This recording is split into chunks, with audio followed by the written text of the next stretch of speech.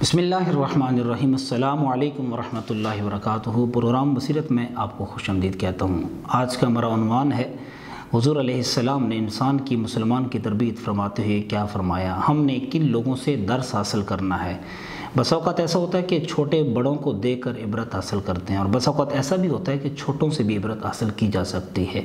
قرآن پاک میں اللہ سبحانہ و تعالیٰ فرماتا ہے یا ایھا الانسان ما غرک بربک الکریم، اے انسان تجھے کس چیز نے مغرور کر رکھا کہ تو اپنے خالق و مالک سے دور ہے۔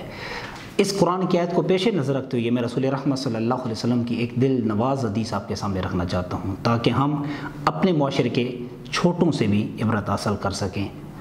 اس لیے کہ رسول رحمت صلی اللہ علیہ وسلم نے ارشاد فرمایا کہ وہ ہم میں سے نہیں جو بڑوں کی تعظیم نہ کرے، اور وہ بھی ہم میں سے نہیں کہ جو چھوٹوں پر شفقت نہ کرے۔ رسول رحمت صلی اللہ علیہ وسلم کی اس حدیث سے پتہ چلا کہ حضور علیہ السلام نے جہاں بڑوں کی تعظیم کا حکم دیا، وہاں چھوٹوں کی شفقت کا بھی حکم دیا۔ ایک حدیث دل نواز آج کی ہم سنیں گے، اور امید کرتا ہوں کہ ہم انشاءاللہ مل کر اس پر عمل کرنے کی کوشش کریں گے۔ رسول رحمت صلی اللہ علیہ وسلم نے فرمایا کہ مجھے بچوں کی 5 چیزیں بہت پسند ہیں۔ ان میں سے پہلی چیز جو بچوں کی عادات میں سے ہے وہ یہ ہے کہ وہ رو کر مانگتے ہیں اور اپنی بات منوا لیتے ہیں۔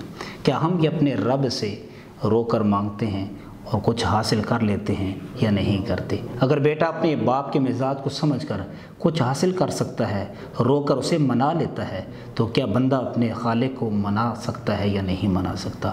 یہ بچوں کی عادات میں سے ایک ایسی عادت ہے جو ہماری زندگی کو بدل سکتی ہے۔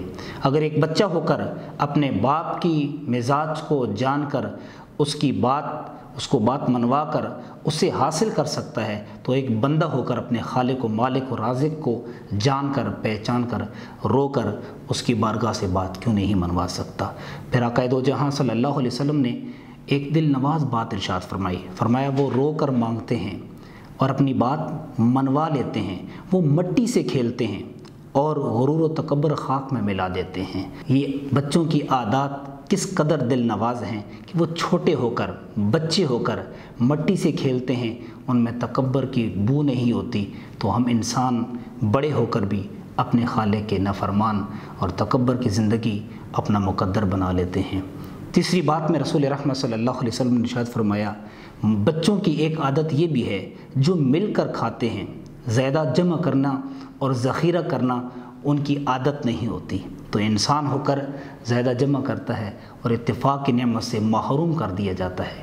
تو کیا ہم بچوں سے یہ درس نہیں حاصل کر سکتے کہ جمع کرنے کی عادت اور ذخیرہ کرنے کی عادت کو نکال کر ہم اتفاق کی نعمت سے مالا مال ہو جائیں، اور اللہ کے دیے ہوئے پر یقین اور امید رکھیں کہ جس خالق نے ہمیں آج رات کا کھانا دیا، وہ خالق و مالک و رازق ہمیں صبح کا کھانا بھی عطا فرما دے گا۔ اسی طرح رسول رحمت صلی اللہ علیہ وسلم نے بچوں کی عادات کو بیان فرماتے ہوئے ایک عادت یہ بھی بیان کی ہے کہ وہ لڑتے ہیں، جھگڑتے ہیں، لیکن تھوڑی دیر کے بعد وہ صلح کر کے پھر آپس میں کھیلتے ہیں۔ کیا ہم بھی ایسا کرتے ہیں؟ انسانوں کے ساتھ اختلافات ہو سکتے ہیں، ہمارے کسی کے ساتھ معاملات ہو سکتے ہیں، لیکن ہم کئی سال کسی سے بات کرنا گوارا نہیں کرتے۔ کس قدر ہم رشتہ توڑتے ہیں اور رشتہ توڑنے کو کس قدر ہم ترجیح دیتے ہیں۔ اسی لیے رسول رحمت صلی اللہ علیہ وسلم نے فرمایا اس شخص کی بخشش نہیں ہو سکتی جو قطع تعلق کرتا ہے۔ خاندان میں، دوستوں میں، معاشرے میں انسان وہ ہوتا ہے جو جوڑنے والا ہو۔ صوفیاء کے ہاں یہ تصور تھا کہ کینچی کی مثل زندگی نہ گزارو، وہ کاٹ کر جدا کر دیتی ہے، بلکہ سوئی کی مثل زندگی گزارو جو ٹوٹی ہوئی چیز کو جوڑ دیتی ہے۔ تو بچوں کی زندگی کی عادات میں سے ایک عادت حضور علیہ السلام کو یہ بھی پسند تھی کہ وہ لڑتے بھی ہیں، جھگڑتے بھی ہیں، لیکن پھر صلح کر کے آپس میں کھیلتے بھی ہیں۔ ایک دلچسپ عادت اور بھی بچوں کی تھی، وہ کیا تھی کہ مٹی کے گھر بناتے ہیں اور کھیل کر گرا دیتے ہیں۔